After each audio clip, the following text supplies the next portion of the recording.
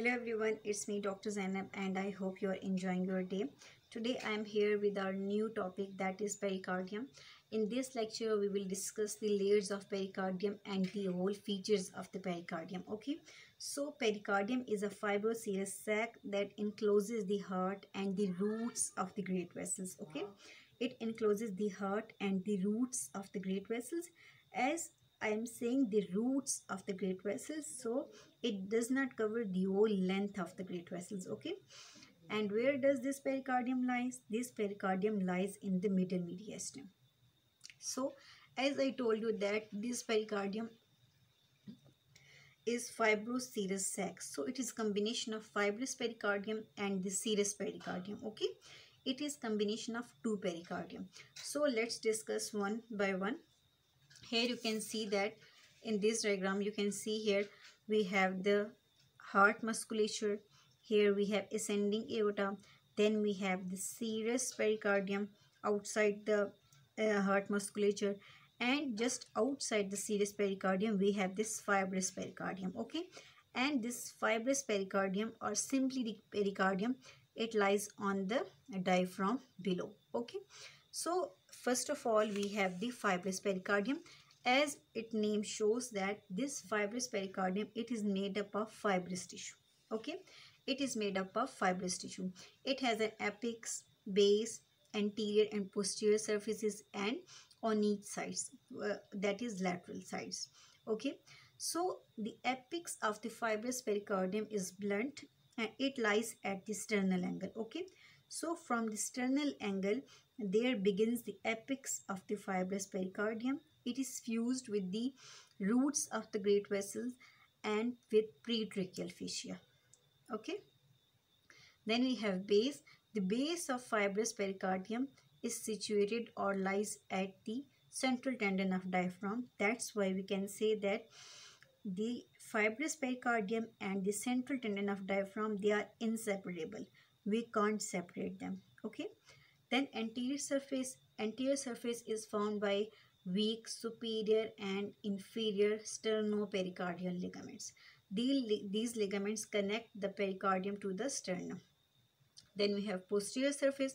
Posteriorly it is related to esophagus, it is related to principal bronchus and the nerve plexus around the esophagus and the descending thoracic aorta.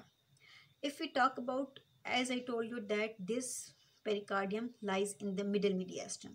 So on each sides of this pericardium what lies? Okay, so on each sides there we have mediastinal pleura, we have mediastinal surface of the lungs and the phrenic nerves. So we talk about the fibrous pericardium. What is the significance of the fibrous pericardium? As I told you that it is made up of fibrous tissue, so it encloses the heart. It prevents the overexpansion of the heart. Okay, and it prevents the overfilling of the heart. Okay, now come to the serous pericardium. Okay, now the serous pericardium, it is a thin double layered serous membrane. Unlike fibrous pericardium, it is a double layered serous membrane, thin double layered serous membrane, which is lined by mesothelium.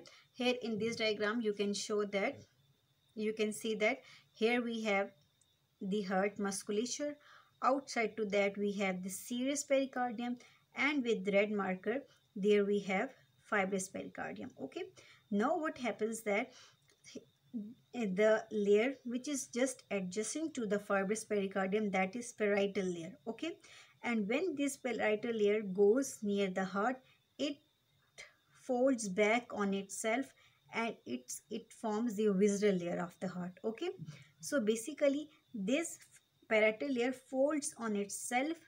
Okay, and around the heart, around the viscera, it gets enclose that viscera or heart. Okay, so forms the visceral layer. Okay, you can see here heart, the visceral layer, the parietal layer and the fibrous pericardium. So this visceral layer and parietal layer makes this serous pericardium. Okay, in this time you can also see that here we have heart musculature, then we have this serous pericardium, and outside to that we have this fibrous pericardium.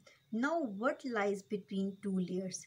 There lies a pericardial cavity. Okay, there lies a pericardial cavity. It is a potential space between the parietal pericardium and the visceral pericardium. What does it contain? It contains a thin film of serous fluid. Okay, why it is called serous pericardium? Because the serous cavity or the pericardial cavity contains a serous or thin film of serous fluid which lubricates the opposed surfaces and allows the heart to beat smoothly. Okay, so up till now we discussed the significance of fibrous pericardium and the significance of the serous pericardium. The fibrous pericardium provides the support. It provides the overexpansion of the heart, while the serous pericardium, it lubricates the heart. Okay, so if you have any question, you can ask. Thank you.